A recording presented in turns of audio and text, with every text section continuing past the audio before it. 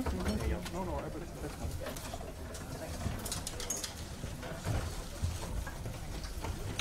All right, we can start. Ulrich, please start. Yeah, okay. Hello, welcome. Thank you very much for joining. And I will talk about Forth and some experiments that we did with Forth. So my first question is, who of you has heard about Forth? Okay, who has written a Forth program? Okay, I see. So I try to be with the terminology close to normal computer science terminology, because Forth has its own kind of language. I try to be as understandable as possible. I will talk about the new synthesis. That's a project that's ongoing, and we try to understand the essentials of computation and find minimalistic ways to realize things and build a basis of computation. And for this, we built a family of Forth-like languages with restrictions and certain properties. I will go then and talk about the ICE concept. I think most of you wouldn't have heard about this before, but it's about 20 years ago that Charles Moore, the inventor of Forth, proposed the ICE concept. So we will look at this and see that other programming languages have this as well. And today I will focus on seedForth, which is in one of these languages in the family of things that we do.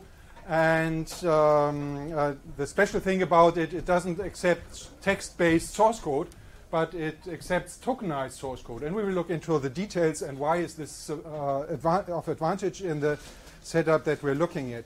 Yeah, and then we'll do some summary, and we have probably time for question and answers. Yeah, I already said we want to understand the general foundation of computation. So how small can it be? Looking at von Neumann architecture and find out what is the essential really. And with a Forth background especially, we want to know about the basic principles of Forth. So what can be left out?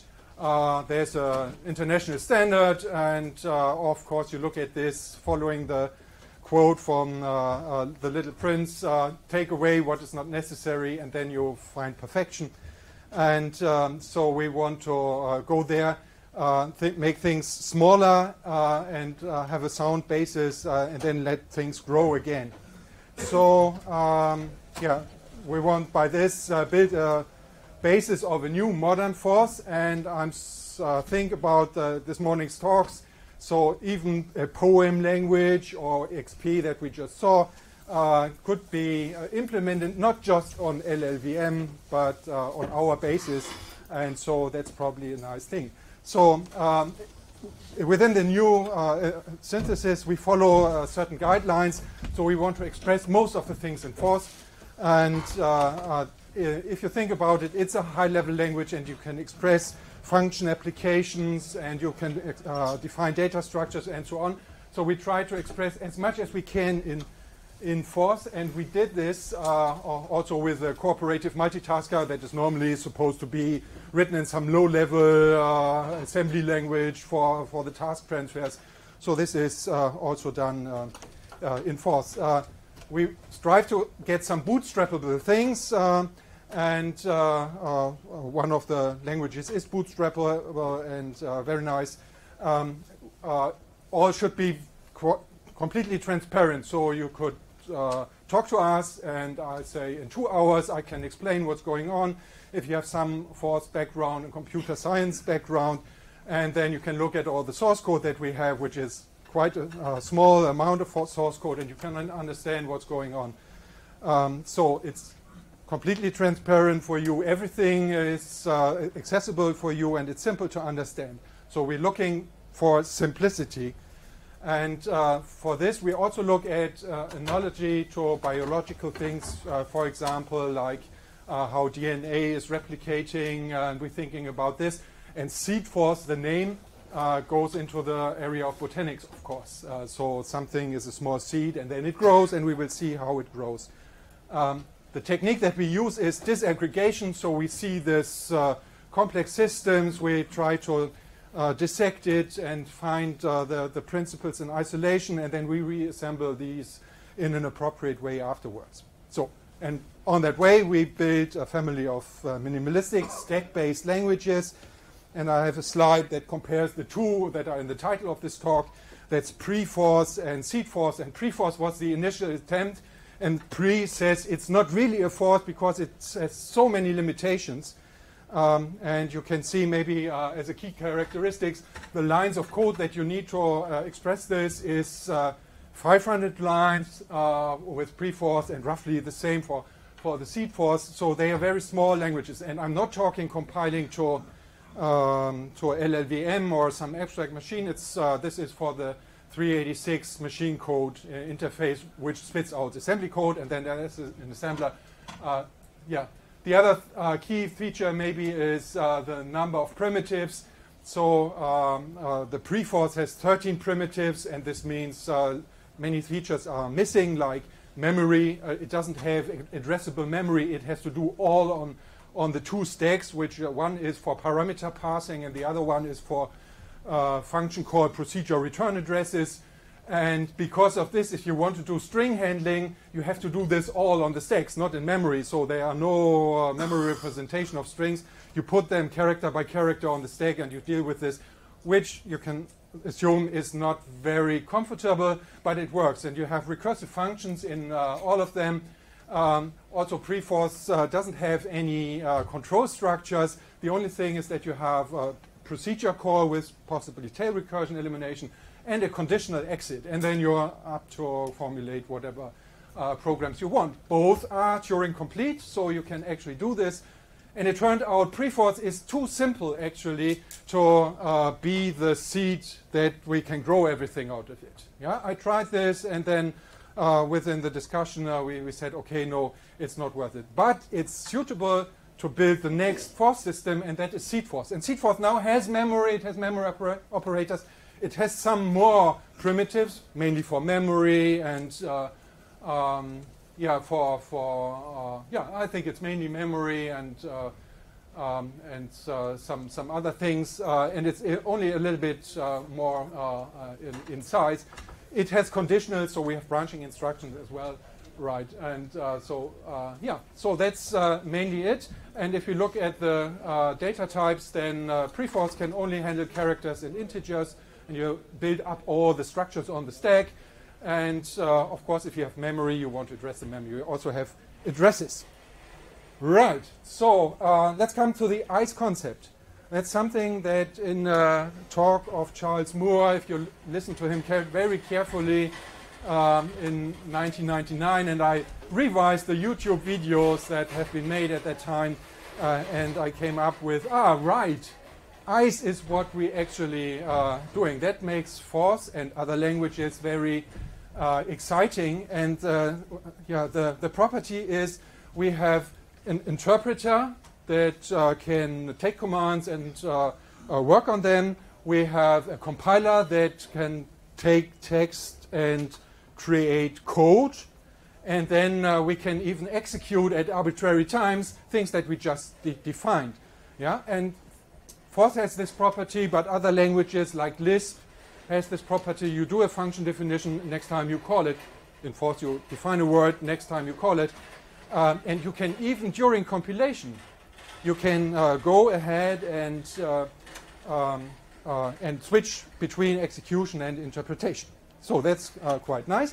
Small example, I can define a function definition erase, which goes and initialize some memory with 0. Then I can interpret, define some constant buffer with an appropriate size, and then I can execute the definition that I just defined in there, and this will execute at compile time, when I process the file and compile it. So let's have a look at seedForth. The great thing about seedForth is that it accepts tokenized source code, and this means it doesn't need to have a parser or whatever to analyze text. So that's just great. It's about 550 lines of code, and you can extend it by doing function definitions. It could be recursive functions, so that's really easy.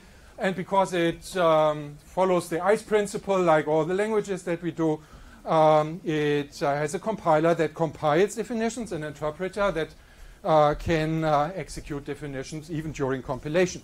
So that's quite nice, and it's intended for building applications. And one of these applications is actually a full-featured interactive Forth system with a read-eval print loop, a REPL, which is called text interpreter in the Forth terminology. And we have i386 and AMD 64 implementation right now, but I experimented with the C backend as well as some symbolic backend, so you can stuff it into a Lisp system and to get some execution. So here's the core slide that shows what it is. There's something that is created with preForth that is called the seedForth bed. Think of flower bed, yeah, so the botanic analogy. And that's the small core, 550 lines of code, 2K of memory. And this is 32-bit, so about 500 bytes is just the initialization of the table. So the code is really small. It's 31 assembly primitives and then some amount of additional things. And then you have 3 levels: the text-based source code at the top, tokenized source code in the middle, and then the seedForth bed on the growing seedForth system below. Also, we have, of course, operating system hardware support. Necessary to do some I/O or whatever if you have an IoT device to access the hardware. And so if you have source code of your application, it first will be tokenized. And then this token stream will be fed into the seedForth bed and it will be extended. But still it can do ICE. It can interpret things, it can compile things, and it can execute things on the fly during compilation. Yeah? The virtual machine that is about this looks like this. It has these 2 stacks, one for parameter parsing, one for return stacks. And instead of a parser, it just has a symbol table. The names of functions are tokenized into function numbers. And so to know, in order to know where a function actually starts, you just have an index accessed into the token table. The token table just captures the start addresses of the functions. And if you appear to see, okay, there's function 3b, yeah, actually coming, then you can go ahead and look up what is its starting address, and you can compile a call to that appropriate thing. So we have data memory and code memory to do this, and several pointers that mark the 3 areas of this. So that's a quite simple architecture. And here are the seedForth bed words. I don't want to go into details of all of them. But the 2 interesting things for the ICE concept are the interpreter and the compiler. And what does the interpreter do? It accepts a token from the input stream, and then it executes whatever function is associated with that number. Looks up in the table, finds the start address, and then jumps to that, or does a subroutine call. And then it does interpreter again. So actually this is an endless loop, and because we have tail interpreter, it's tail recursive, so it will not spill up the return stack or whatever. The compiler will go accept a token, or maybe it's a 0, then we exit the compiler loop, go back to the interpreter loop. Maybe it's a lit, and then we'll do some stuff with the literal. But in the end, if it's not a lit, then it will just go ahead and compile a reference to the appropriate function, and then it's also loops. So the compiler is in a loop until it finds a 0, and the token interpreter will just go ahead and execute things. So we have source code, where we look at the source code, and we see here this is the hello world example for seedForth. So we just emit things, and we find in the tokenized thing also the string hello. We won't go into detail here very much. We can have a function definition, increment the top element on the stack. That is like this. And then we can invoke this already here. So again, we have interpret, compile, and execute of things. And if you look carefully on the previous slide, the next token in the sequence would be 3b. And ta-da, here's the 3b. That is the invocation of the that is the tokenized of this, which will reside in the invocation in the compiler. So, and that's the output, of course. And so where is the ICE principle now being applied, really? That's when we have control structures. Control structures like begin until need to be compiled into conditional branches. Yeah, and in the end. So begin, the tokenizer takes function calls and makes single tokens out of it. And there are also macros that expand to sequences of tokens. And so begin expands to the sequence by here compiler, which means exit the compiler, do something in interpret mode, and then restart the compiler. And until expands to the sequence question branch by comma compiler, which means compile branch, then leave the compiler and compile the appropriate address and then restart the compiler. And so if we look at the tokenization, then we see begin is 01A24 and until will be compiled or tokenized to 15/00/2024. Yeah, and if we run this, then that's it. Right, so seedForth grows. You just feed the seedForth bed, plant new things in there, and we did lots of experiments with this. And so we have dynamic memory and many, many things like exceptions and cooperative multitasker and closure-like things and so on that you can build all on top of this. And that's a full-featured Forth system that I already talked about. It's called seedForth Interactive. You can all look up this up on the preForth GitHub page. Yeah, that's mainly it. So we want to extend this further. And if you're interested, come and get in contact with me so we can talk about this. So new targets, especially IoT targets, are on the way. New synthesis, the book. And yeah, thank you very much for listening, and I'm happy to answer your questions.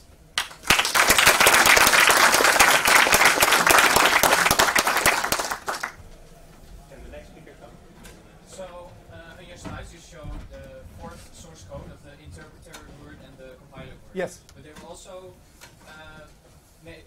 primitives in seedForth itself written in assembly. Is that correct? Yes. Or? Yes. Okay. So preForth can actually take code words and colon definitions, and it will convert this to appropriate assembly language in the setup that we currently have, and then you use the platform assembler to create the executable in the end. Yeah, so it's these 31 primitives written in assembler, and then about 20 things among these compiler and interpreter to actually make this ICE capability available. Okay, thank you very much. Any more questions? Yeah. So if you were to port this system to a new architecture, would you have to only rewrite preForth, or would you have to is it set on top of each other? Actually, you don't need to rewrite preForth because it's used to do the seedForth. It can run on the host system, but you need to rewrite the 31 primitives in seedForth. And the estimate time, because they are really, really simple, like moving here and there, is half a day for a new platform. So you can start reading the manual in the morning, and in the evening you have a seedForth bed system running, and all above is just machine independent. You can just load it on top. And it feels fast enough to work. You would think a small set of primitives would slow it down dramatically. No, that's not the case. The experience is it's really fine.